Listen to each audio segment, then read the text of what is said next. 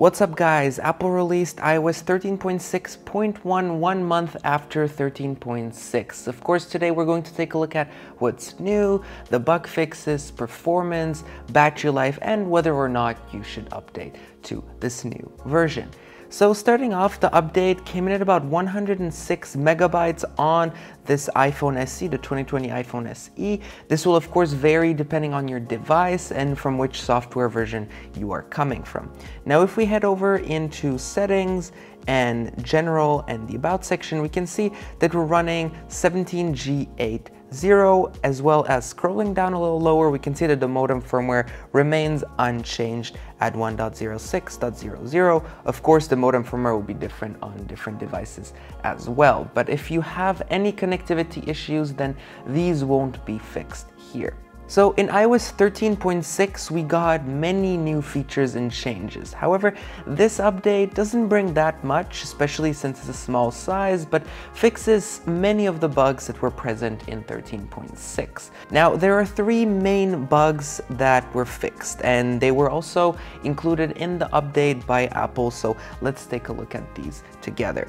Now, the first issue is it addresses an issue where unneeded system data files might not be automatically deleted when available storage is low. So this is essentially the storage bug. Now, this one I never experienced on any of my devices, but many people reported having issues with this. The second bug fixes a thermal management issues that causes some displays to exhibit a green tint. So this is the green tint bug. I also never had this bug, but some people reported having this bug and saying that the screen would turn green when the brightness was very low. Of course, this one is fixed here. The issues were with thermal management, as said by Apple, even though I don't understand how a low brightness would really make a thermal management issue.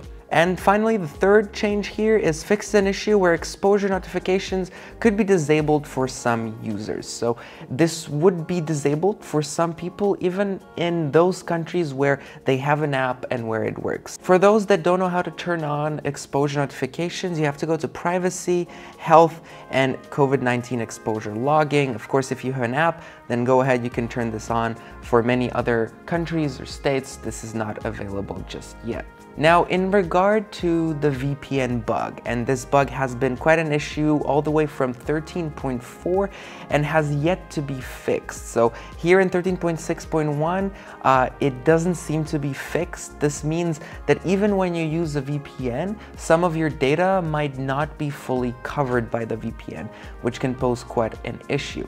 Now, looking at the performance and battery life. Performance is really good and has been on 13.6. I was running 13.6 for quite some time before I updated to iOS 14, so 13.6's performance was pretty good. Of course, now recently I have not been using 13.6, so I'm not really sure. However, using 13.6.1 for the past hour or so, it feels good. It feels smooth. I really don't see any issue here with performance. So it should be the same on 13.6.1 and there really should not be any change. Now, in terms of battery life on many people's iPhone 7s and 8 had battery drain issues. In iOS 13.6.1, this might help with battery life, but of course I can't know for sure because I didn't really experience this for myself. But of course, with the new version, it might help you. So for me in 13.6 and here on 13.6.1, battery life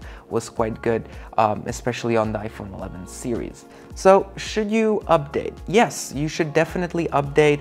There really isn't anything wrong in this update.